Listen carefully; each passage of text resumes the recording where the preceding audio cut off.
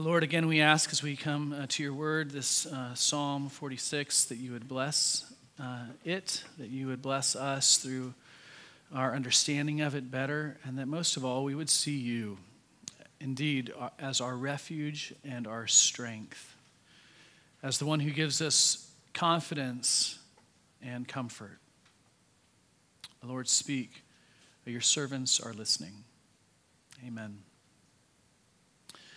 All right, I want to tell you some about A Mighty Fortress is Our God. As our president and many of our national leaders and other foreign leaders gathered together in the National Cathedral on September 14th in 2001, just 3 days after September 11th, the words of this hymn, "A Mighty Fortress is Our God," resounded throughout that beautiful worship space in our nation's capital. That same song has been sung all over the world. It was famously sung in the Battle of Leipzig by soldiers in 1631. It's been sung all over the world. Every nation, every tongue, it seems, that has a written word that knows Jesus sings the hymn, "A Mighty Fortress is Our God." It's known that there are at least 70 English translations of this hymn. Isn't that amazing? 70 English translations of this hymn. The one that we sing goes back to 1853. It was translated by Frederick Hedge, who was a minister here in the United States. And so we know it as "A Mighty Fortress is Our God." But it goes all the way back to the early 16th century, and it was written by the great Protestant reformer Martin Luther.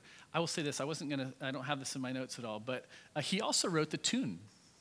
I was mentioning this to the musicians beforehand, that what the reformers did is they didn't just write words, they didn't just translate the words of old songs, typically in Latin, into the vernacular, as they did with the Bible also, but they also wrote tunes. And typically what they did is they actually took little bar jaunties and actually sort of made them work in the context of the church. So you can picture, if you know much about Martin Luther, huge German beer steins singing "A Mighty Fortress is Our God." But he wrote the tune also, "A Mighty Fortress is Our God." Ein Festeberg is the name of the tune.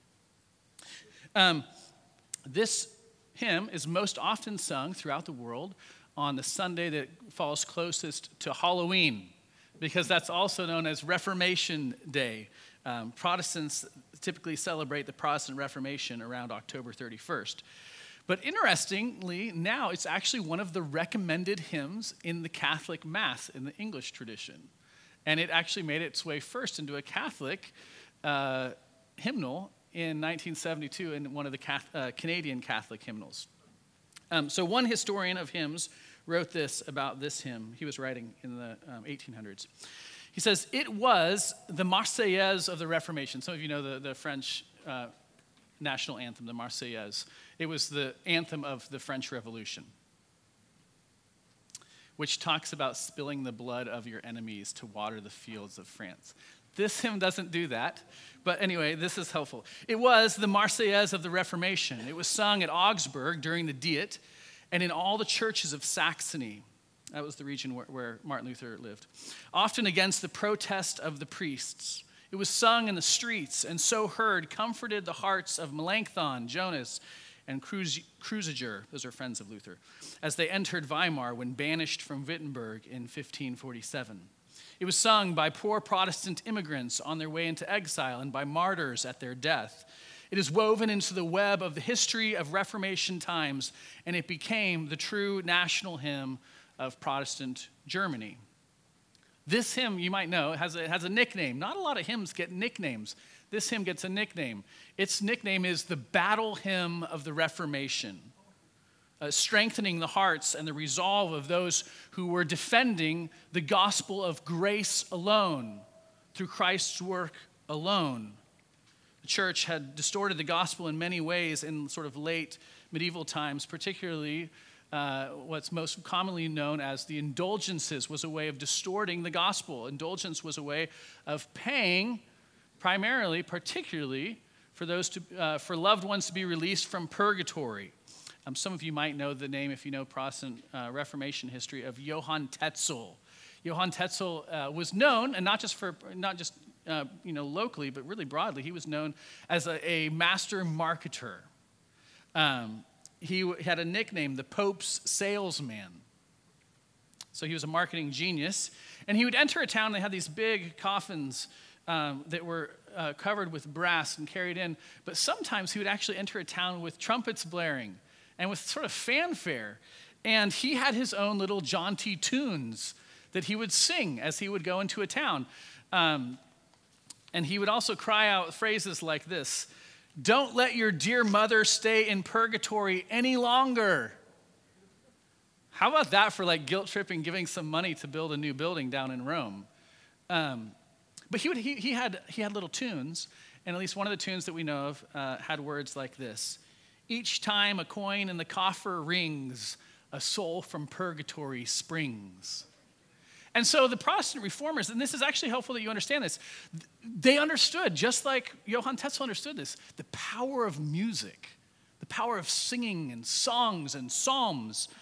And so these teachings and sort of combating this idea of buying and earning God's favor moved in the hearts of people like Martin Luther for the need to reform the church, to call the church back to the simplicity and the beauty of the gospel of grace. So when you think of the Protestant Reformation, I think what you tend to think of is preaching, or is simply saying, oh, the Catholics are doing this, let's do this. But what I want you to sort of get to is that this was a reformation of music and of song and of going back to the Psalms and finding their comfort in God's word there. So this famous hymn was written by Luther, and he also composed the tune. This is his most famous one, "A Mighty Fortress is Our God." And people aren't really sure when he wrote it. There's actually 7 different theories about what date Martin Luther wrote this. The best theory, it seems, is around 1527. If you know sort of some of this history, you'll know that in 1517, Martin Luther nailed his 95 Theses to the church door there in Wittenberg in Germany. So about 10 years after that. But this part was the darkest part that we know of Luther's life, the darkest part of his life. A dear friend was martyred early on that year. One of his closest friends was killed for the faith. In the fall of that year, in 1527, in the fall, there was a plague that went through Wittenberg, and it killed many who lived there. In December of that year, in 1527, Martin Luther wrote to a friend. By the way, he refers to himself as Luther in this writing. It's kind of funny. "We are all in good health except for Luther himself." I don't know why he didn't say except for me, but that's what he wrote, okay. "Who is physically well, but outwardly the whole world and inwardly the devil and his angels are making him suffer." In January of 1528, Luther wrote a friend saying that he had experienced the worst temptations and trials of his life. So it's into this context that Luther goes to the 46th Psalm, and he meditates on it. And he meditates on it, and he begins to write this famous hymn. It's in the midst of these times and going forward into similar experiences that it's known that he would actually say to his good friend, Philip Melanchthon, who sort of was his successor in the German Reformation, Lutheran Reformation. He would say to Philip, "Philip, let's sing the 46th. That's what he would say. "Philip, let's sing the 46th. In the midst of the trials and the temptations of this life, in the midst of the chaos of his life, he would go back to the 46th Psalm. It became known as the battle hymn of the Reformation, but when it was published first that we know of in 1529 in Augsburg, which is where a lot of the publishing happened for Luther, he gave it a subtitle. And the subtitle of his hymn was a hymn of comfort. Isn't that kind of interesting? That there's this connection between comfort and confidence. I mean, it's a battle hymn. "A mighty fortress is our God." Seems very confident. But he says it's a hymn of comfort. "A mighty fortress is our God." And the 46th Psalm, which it's based on, here's what I want to say, is a hymn of confidence in God. and therefore comfort for the Christian. Okay? Those two things are totally, totally connected throughout Scripture, but here clearly in Psalm 46. There's a confidence in who God is, and therefore there's a comfort for those who follow him. Okay, so how so? We'll look at verse 1. Verse 1, it says this: God is our refuge and strength, a very present help in trouble. God is our refuge and our strength, a very present help in trouble. Two things that it says first about God, and this is what the whole rest of the psalm is based on. God is refuge and God is strength. God is refuge. He's a stronghold.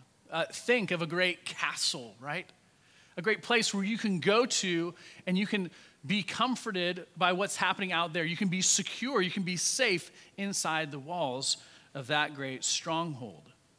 I think of Peter. Last week I mentioned this, but Peter saying in John, Jesus, to whom else should we go? You alone have the words of life. It's as though here the psalmist is saying, God, to whom else should we go? Because you're the great refuge.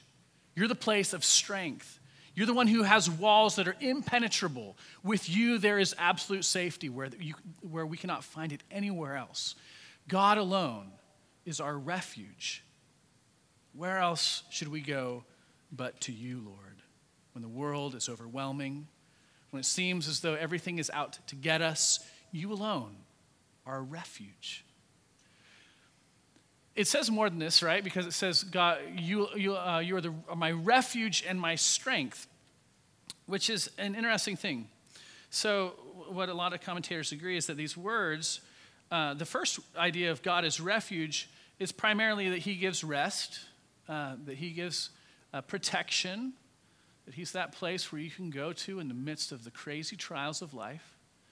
And so you can go for refuge, but also you can go out into the world with all of its chaos, outside maybe of the walls of the castle, because he's also your strength. When the world seems fraught with challenges, with the enemy, with plagues, and with pestilence, you can actually go into that because God is your strength. Bold confidence, because God is refuge and he is strength. There's a confidence in God here. If you consider what we read aloud together, this refrain that you sometimes find, it's like choruses that we sing in our singing together. There's a refrain that you all said with me, and it says this, verse 7 and then verse 11. The Lord of hosts is with us. The God of Jacob is our fortress. Right? 11, the Lord of hosts is with us. The God of Jacob is our fortress. It's that Hebraic way of writing something and then flipping it, right? God is our refuge and our strength. Here it says he's with us and he's our fortress. You can go out in strength and confidence because he's with you. You can also retreat to him in safety because he is your fortress and he is your refuge. He is our strength as we go out into the world to face the long sleepless nights of anxiety, as we face doctors who give dire diagnoses, something that's very real in my life. The Lord is with us as we parent, which, as talking to some of you even this week, it never stops. You can keep parenting as they grow older in different ways. The Lord is with us as we engage in friendships, as we develop new friendships. The Lord is with us in our work, in the life in this world that seems so often upside down. I'm going to go back to this. This psalm is a hymn of confidence and of comfort. It's a confidence of who God is, a refuge and a strength, a fortress who is with us. And because of that, it's a comfort to those who follow him. It's a comfort for Christians. So the psalm moves after this bold declaration, right? God is our refuge and our strength. And this is what I love about the Bible. This is one of the reasons why I think the Bible is so incredibly compelling. The Bible never glosses over the challenges and the difficulties of life. Because it's so easy maybe to just sing a jaunty tune and to seem as though it's, the famous opium of the masses. So, God's our refuge and our strength. as though we don't have to actually deal with how difficult the world is. But this psalm moves from that statement and it goes right into this picture that is utterly overwhelming. Utterly overwhelming. So here's verse 2 and verse 3. Therefore we will not fear, though the earth gives way, though the mountains be moved into the heart of the sea, though its waters roar and foam, though the mountains tremble at its swelling. See this flow coming together of the mountains and the sea. And what we have here in these verses, in some ways, it's a little glimpse. I got this idea from James Boyce. Some of you know who that is. He was a famous pastor and preacher over at 10th in Philly. What he suggests is that this is a small reversal of creation, particularly of the third day of creation. There in Genesis chapter 1, God speaks on the third day, and when he speaks, there is the sea being put in its place and the dry land, the mountains, being put in their place. And after that happens, after each day of creation, God says, this is good. This is how I intend the world to be. And what do we have here, right? Therefore, we will not fear, though the earth gives way. The mountains will be moved into the heart of the sea. The waters roar and foam, though the mountains tremble at its swelling. It's a reversal of God's good intent for creation. The earth giving way, the mountains being moved into the heart of the sea. And what does he say happens in this? Fear, right? That's a fearful situation. Some of you know that some of this is happening right now in our world. There's great flooding that happened in Germany, actually, just this last week. In our own house this last week. I will tell you this, Sunday night, this crazy amount of rain came through, right? Supposedly about 3 inches in this area in 2 hours. I stayed up till nearly midnight emptying bowls of water that were coming into our living room from outside. We had a huge leak. Stayed up Monday night doing the same thing. It is a fearful situation when you've got water coming where you don't want it, right? That's totally fear-inducing. This produces fear. But I think also what's happening here, because it's a reversal of creation, it's actually inviting us to see all the other ways that this happens. What is fear-inducing for you? How is sort of creation being reversed inducing fear for you? Maybe infertility, just persisting. Chronic pain that is just ever present in your body. A mind and a heart that seem to not work. Mental illness that plagues you. A terminal diagnosis. Family conflict that just does not seem like it's resolved. It can't be resolved. These ways in which the world and God's good intent for the world have been flip-flopped. And it creates within us all kinds of fear. It's in the midst of this. He says, God's your strength. He's your refuge. And it's because of this deep confidence in God that there is an absolute comfort for the Christian. The wild thing in verse 2 is not this image of creation reversal, but the statement, therefore we will not fear. In that situation, in the situations I list, how do you not fear? How do you not fear? But that you have great confidence in who God is and who he is for you, a fortress, a refuge, your strength. Some of you are familiar with the name, the writer, the speaker, the missionary Elisabeth Elliot. I hope you've read some of her works. She was really an amazing woman. You might know this. Her first husband died as a missionary. They were missionaries down in Ecuador. And he was killed by the very people they were going to proclaim the gospel to. She actually went back later and was a missionary there for a couple years, and many of them came to saving faith in Jesus. What you might not know is that her second husband also died of cancer. He was a well-known doctor. He did great things. He died 42 years before she died. She well outlived both of her husbands. She says this in those times with experiences like those. Everything that seemed most dependable has given way. Mountains are falling. Earth is reeling. In such a time, it is a profound comfort to know that although all things seem to be shaken, one thing is not. God is not shaken. I mean, here's a woman who lives such a life of faithfulness to Jesus. Here's the sons of Korah. This isn't written by David. Here's Martin Luther. This is a great leader of the Protestant Reformation. None of them glossed over how the world seems to be totally messed up at times. None of them said, everything's just totally fine. She says, everything seems to be reeling. Everything seems to be shaken. And yet they have a comfort and a confidence because of what she said. Because when all of the world is shaking, one thing's not shaking. God is not shaking. He's a refuge and a strength, a very present help in trouble. God is our confidence. Therefore, there is comfort for Christians. So this is the great theme of this psalm, Psalm 46. Confidence and comfort. God is refuge and strength and fortress.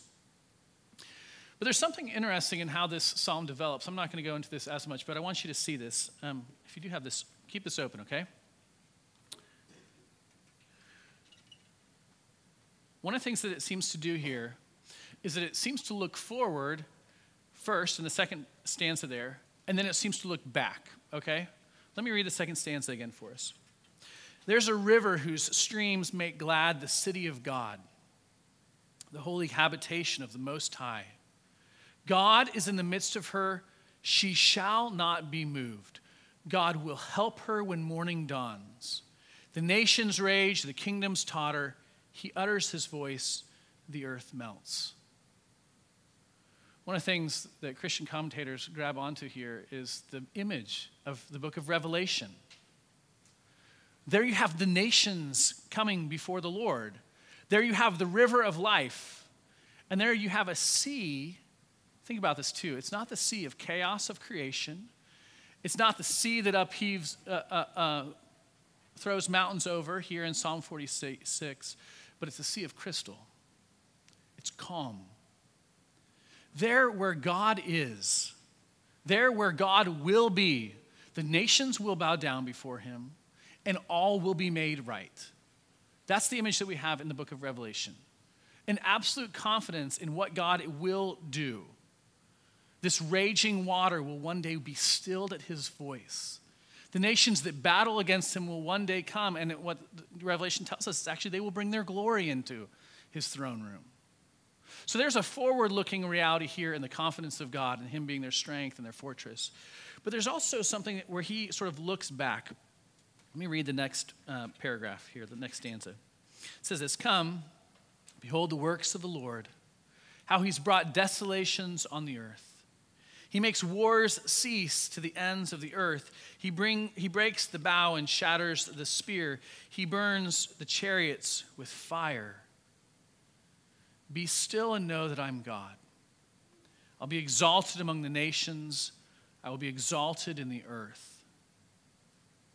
It's kind of it struck me when we were singing, not just now, but sort of earlier also, when we were singing this Psalm 46.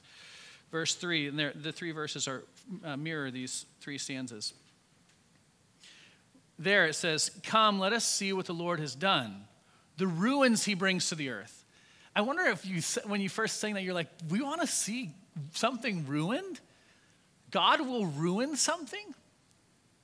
Or here, the beginning of verse 8, "Come, behold the works of the Lord, how he brings desolations, how he's brought desolations on the earth." First, I just kind of went, what? But look at how it moves. What is it that he's destroying here? He makes wars cease. He breaks the bow and shatters the spear. He burns the chariots. He's taking all of that which battles against his perfect plan for creation, often people refer to this as Satan, the world, sin, and the devil. Everything that battles against our Lord, he says he's going to bring to desolation. But here, interestingly enough, it says how he has brought this to pass. I want to suggest to you, if you are in Christ, you have a way of singing this psalm that the Old Testament people had no clue yet of. They hoped to be able to sing it this way, but you, knowing who Jesus was, can sing it more fully. And that's actually why, by the way, when you read "A Mighty Fortress is Our God" in Psalm 46, it doesn't always connect. Because part of what Martin Luther is doing is saying, this happens in Christ. This happens in Jesus. Why can you have confidence in God? Because Jesus can go to the cross. He can take on the sin of the world. He can take on the powers of Rome, all of that, and bring it to nothing. He brings desolation to that. He takes on the places of great power, the chariots, right? The nations of the earth, Rome itself. Jesus says, your power is nothing against mine. I will be the great fortress and the great refuge and the great strength of my people, and nothing will be able to shake that. Nothing will be able to shake that. I will bring my purposes to bear on earth perfectly.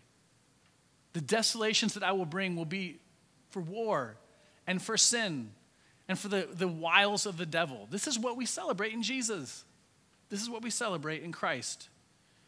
Colossians says it this way, for in him the fullness of God was pleased to dwell, and through him to reconcile all things, to himself all things, whether on earth or in heaven, making peace by the blood of his cross. Brothers and sisters, Psalm 46. A mighty fortress is your God. Though the earth gives way, though the mountains fall into the heart of the sea, though all around you seems just utterly chaotic, though you lose spouse after spouse, God is your refuge. He's your strength. He is your ever-present help in your trouble. As Elizabeth Elliot said, let me end with this thought. Well, man, now I can't find it. I'll paraphrase it. I don't know why I can't find it. The world may seem like everything is being shaken up, tossed around. God is not.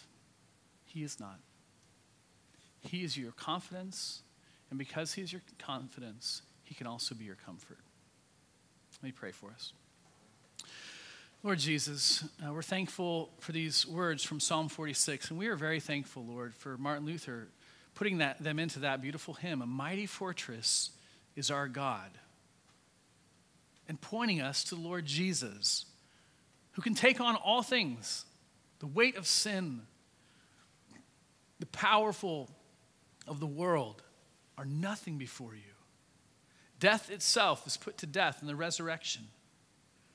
Lord Jesus, we pray that these great truths would be our great comfort and our joy, that we would rest in knowing, great God, that you are our strength, that you are our refuge, and that you are our fortress. In the name of the Father, the Son, and the Holy Spirit, amen.